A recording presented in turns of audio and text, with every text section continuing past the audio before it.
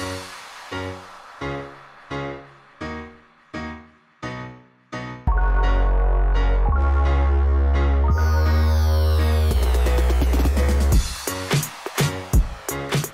everyone, today's video we'll be going over how to draw out an arch.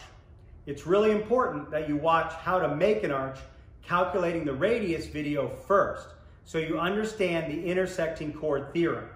Here's a link to that video. Now before we get into drawing techniques, let's look at a few other methods, starting with the drawing method. Say we want a 30-inch wide arch with an 8-inch rise. Start by drawing a center line that is square to the base and mark up 8 inches for the rise. Then mark the width of the arch at 30 inches. Next, draw a line from the rise to both edges. Now find and mark the center of both diagonal lines. From these center points, you can draw perpendicular lines that will intersect at the radius of the arc. You can probably see the bigger the arch, the harder it will become to draw accurately. And these steps are designed just to find the radius. Another way you can address this is by using two tape measures. Start by marking a straight line on your work surface as a reference. Next, draw the baseline of the arch on your piece. Then draw a center line that is square to the base. Also, square down the front and back edge. This is done so you can register your material on your reference line. Then mark 8 inches up on the center line for the rise.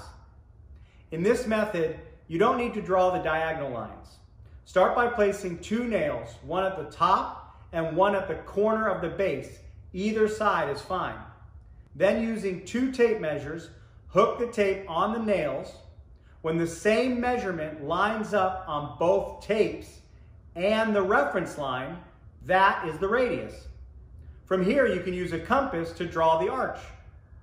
But like the first example, you're doing several steps, each of which can add potential inaccuracies while spending more time doing it. And again, all this is done to acquire the radius. Now there is a third method using 3 nails and 2 sticks to draw out the arch. In this method, you're not concerned with the radius, but there are some limitations to this method, and the way it's normally done lends itself to some inaccuracies. But this method can be useful on small to medium single arches by using less footprint to draw out the arch. If you're interested in using or improving your 2-stick method, I'll be making a video on how to do this. So hit the notification button so you know when it comes out. Now let's get into the tips and tricks of drawing arches. We know to draw an arch with a compass, we need the radius.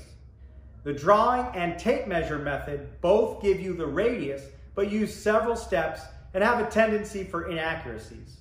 So we'll be using the math method you saw in making an arch video. When drawing arches in my shop, I use my workbench.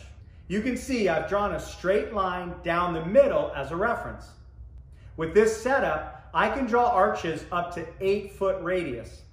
For example, I can draw a 10-foot wide by 24-inch tall arch. To demonstrate, let's use a 30-inch wide, 8-inch tall arch like we used in the earlier examples. First, select a piece that is large enough for your arch and has a straight edge on the bottom. Next, draw a center line that is perpendicular to the base and make a mark 8 inches up. Then extend those lines down the front and back edge. This will help you set the piece up with your registration line. Next, calculate the radius. Just like you learned in the video, 30 divided by 2 equals 15. 15 times 15 equals 225. 225 divided by 8 equals 28.125. 28.125 plus 8 equals 36.125. 36.125 divided by 2 equals 18.0625. So the radius is 18 1/16 of an inch. There's no drawing lines, setting nails, or using 2 tape measures, and it's dead on accurate.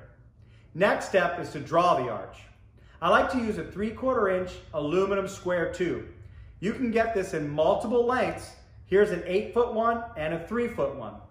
Next are the trammel points. Both come with a metal point. I just replaced one point with a pencil to draw the arch. After that, it's as simple as setting the radius on your compass. Then place your pencil on the top of the arch and the point on the reference line. Then make a mark on the reference line where the point touches. This will come in handy if you're making a double arch. Now, draw your arch. It's that simple. Now, if you need to draw a double arch, let's say you want the arch 4 inches wide. Make a mark 4 inches down from the top of the arch. Place the compass point back on the same spot you used to draw the original arch. This is where marking the spot comes in handy. For the bottom arc to be equal distance from the top, you have to use the same center point. Now move the marking side of the compass to the 4-inch mark and draw your arch. And that's how you draw an arch. Now if you don't have trammel points or aluminum tubing, don't worry, you can use any piece of wood, a nail, and a pencil. Matter of fact, you don't even need a straight piece of wood. You can see this piece is far from straight and it'll work just fine. Start by placing a nail at one end and measure up the distance of your radius.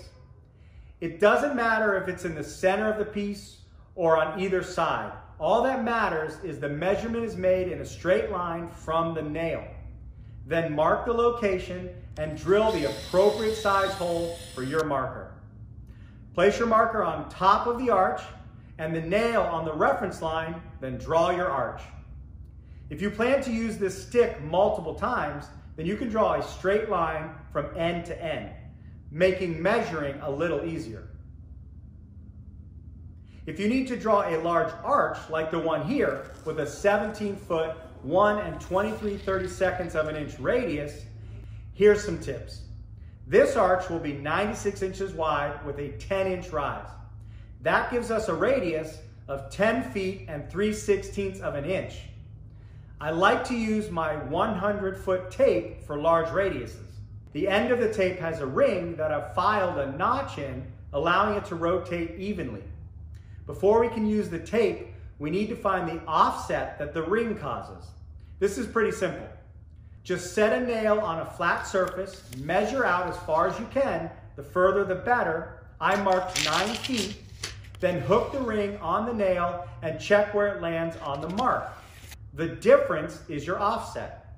In this case, it's 7/8 of an inch, meaning whatever the radius, I will mark 7/8 less on the tape, making my measurement 9 feet, 11 5/16 of an inch.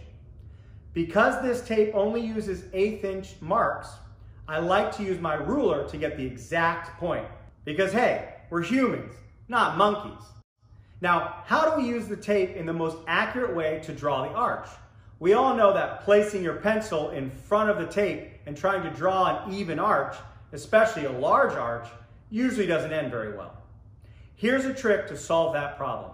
I use a hole punch to punch out a hole in the center of the tape that is the same diameter as my pencil. Now I can get a perfect arch. Next, I'm going to set my pivot board on my work platform, which is just a piece of sheathing with a screw and a center line. Then place your pivot point at the right distance, attach a string to the screw, and using the center line on the pivot and the workpiece, line the boards up. You can double check your setup by measuring both bottom corners. Remember, the radius is the same from the center to any surface in the circle. If the two bottom corners measure the same as the top, you are lined up correctly and you can draw your arch. Thanks for watching. I hope this has been helpful. Please don't forget to hit those like and subscribe buttons. I know it's easy to move on to the next video, but it really helps out the channel if you like and subscribe. So thank you, and I'll see you next time.